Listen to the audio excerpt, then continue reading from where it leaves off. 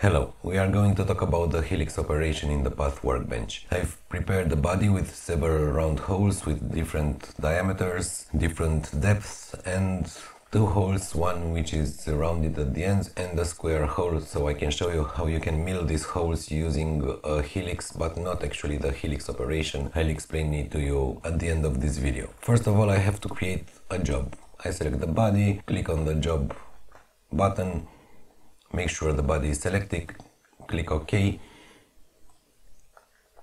I'm checking to see if the placement of the body is as it should be. Everything is okay, so I go to the tools, add the tool, let's say a 6mm end mill, give it a horizontal and vertical speed, a spindle speed of course, and now I can remove the default tool, go to output and select the proper processor GRBL, and I can click OK to close the job. It is now created. I can hide the body and show the model of the job. Now I have to select the job and click the Helix button. As you can see, I have an error here. That is because 3 of my holes are 6mm in diameter with a tool of 6mm. So I have to go to the base geometry and select all the 6mm diameter holes, keeping the Ctrl key pressed and then pressing remove. Now, as you can see, I have a Helix operation for each of the holes that can be made using this tool bit. For these 6mm holes, I should probably use a smaller tool bit, but we'll talk about that later. So when I click OK, you can see that I have all the helixes made, but looking through the body, the first problem that I notice is that all the holes are drilled just to the depth of the smallest one. When double clicking the operation and going to the depth tab, I can see that I only have one final depth value that is kind of normal, so I'll have to split this into several operations. For each depth of hole I have to create a separate operation. Clicking on them highlights them in the body, so I can easily notice which one I should delete. Let's delete this one. Delete actually doesn't work. Pressing the delete key, you have to click on remove, and this one too, because if I don't remove this one, it will go deeper into these 3 holes, but it won't reach the bottom. So I'll remove this one too, and now as you can see, the holes will be drilled all the way. Now let's create another operation for this hole. Selecting the face actually doesn't work for Helix. It always generates the list with all the holes that are possible to drill using the Helix, so I have to manually delete all the others each time.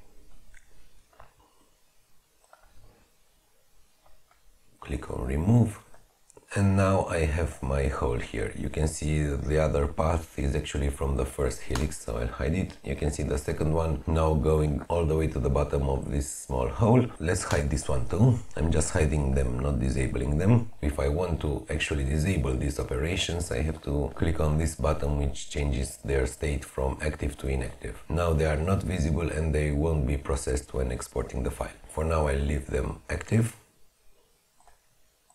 and just press space to hide them so you can see better. Now let's create the third Helix for this larger hole. Let's go to base geometry. You can see here a list of diameters, so it's easy to find which one of them is this one. Remove all the others, and as you can see, it will make several passes to mill this hole. Of course, I can change the step down.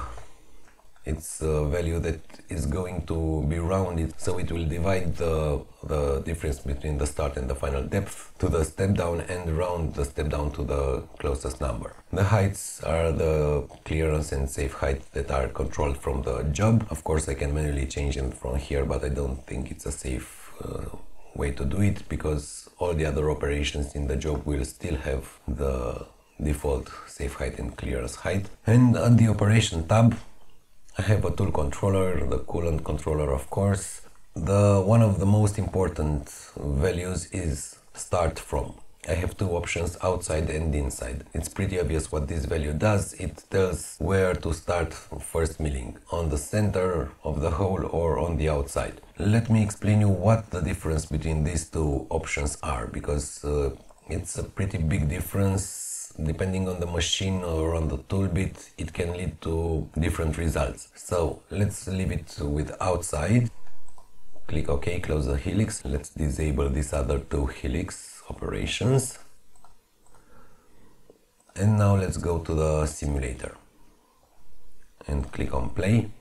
you can see it starts milling from the outside and it's going to the center of the hole. This represents a problem. If the material is fragile, the little piece in the middle can get broken and run around in the hole and damage your cutter or the walls or so on. As you can see, the cutter head touches the material on both sides of the cut. This means that the hole will be closer to the required diameter because there's a lower chance for deflection. If I go to my Helix operation and tell it to start from inside, go back to the simulator again, you can see that it will start from the center. This means that there will be no danger of small bits of material flying around in the hole, but when milling the outside of the hole, there's a chance the tool bit might have a small deflection to the inside of the hole, resulting in a slightly smaller diameter overall. So depending on the case, you might want to use outside or inside, depending on the material you're processing, what tolerances you have and so on. You can see I also have direction, clockwise or counterclockwise. This means climb cut or conventional cut, but it is dependent on the spindle direction. If the direction of the helix is the same as the cutter, let's say I have a clockwise spinning spindle and the direction is clockwise, it will generate a conventional cut. If I select counterclockwise with a clockwise spindle, this will generate a climb cut. Again, depending on the situation, depending on the material, depending on the finish you want to achieve, one of these two options might suit better than the other. The step over percent, of course, as any other operation, just like at milling faces, pockets and so on, is the percentage of overlapping two consecutive passes. I tend to use higher values because there's no chance for leftover material in the corners. Since it's round, we don't have any corners. The extra offset, as the name says, you can increase or decrease the diameter of the hole. If I put a value, let's say, of 1 millimeter here, you can actually see it reduces in diameter, and if I go with a negative value, it will make the hole bigger. So that's a good thing to remember. The extra offset is not referring to the diameter of the hole, but actually the diameter of the leftover material from the body. I think that's the best explanation for why a positive value will result in a smaller hole and the negative value will result in a larger hole. Okay, so now I have my operations for these holes, the larger ones, but I still have 3 holes with 6 millimeters diameter, which actually can be processed using a helix. Let's hide these 3 operations. Let's actually deactivate them. And if I create a new helix and leave just the 6 millimeters diameter holes, you can see I'll have an error, cannot helix a hole of diameter 6 with a tool of diameter 6, recompute failed. I'll just click OK, it has an error of course. And since my projects are usually woodworking where 0.01 millimeters is an acceptable tolerance, I usually do a trick. I go to the tools controller, double click on the tool bit and set its diameter to 5.99 millimeters. So now you can see I have a helix with a 0.01 oscillation on the cutter head. This will result in some vibrations in the CNC, but generally it works okay, it does the hole as it should. You'll have to take into account that changing the diameter for this tool bit will change it for all the operations. So what I have to do to be safe, go to the job, go to the tools tab, click on add another 6 millimeter end mill and rename it as 6 millimeters slightly smaller. Give it the same horizontal and vertical speed, the same spindle speed. Okay, and now I have 2 tools here. You can see the 6 millimeters end mill and the 6 millimeters slightly smaller. Let's go to the first one and replace what we've changed previously. Let's set its diameter back to 6 millimeters. And for the second one that I've created especially for these 3 holes, let's give it a 5.99 millimeters. And now I can go to my helix and select the second tool controller. And as you can see, everything is okay now. It's a hack, and it's a hack that I have to use because I cannot use the drill cycle. My CNC, my fluid NC CNC doesn't support the G-codes for drilling. Okay, let's disable this operation too, and now let's go back to our piece and let's handle these 2 operations also. I want to mill them using a helix too, but trying to create a new helix operation, I can see that I simply cannot add the geometry to this list. For milling this type of holes using a helix, I select the bottom of the hole, go to a pocket operation, set it as usual, offset step over percentage, let's say 80%. And you can see I have my operation with all these layers and so on. So now I have my pocket and I can go to path dress up, ramp entry.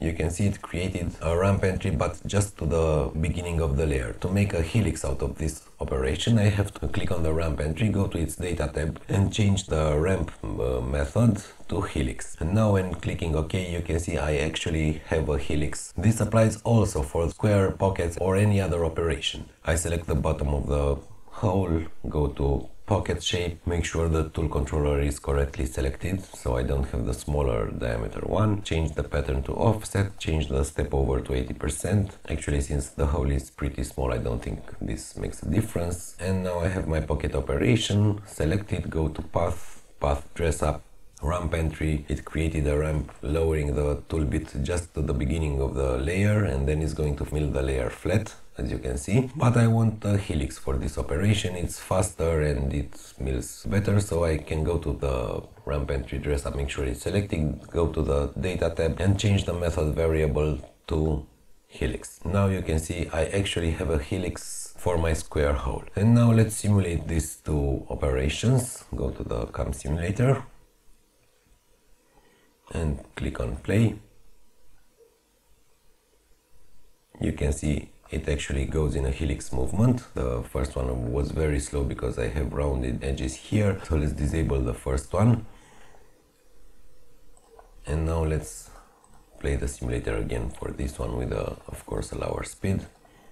You can see it's going down in a helix motion, even though my hole is square. Well, almost square, because of course it will have rounded corners equal to the diameter of the tool bit. So that's all you need to know about the helix operation. It's very useful, especially when you don't have a rigid machine, but you have to know that probably the hole will not be the correct diameter, so you'll have to adjust by using the extra offset value.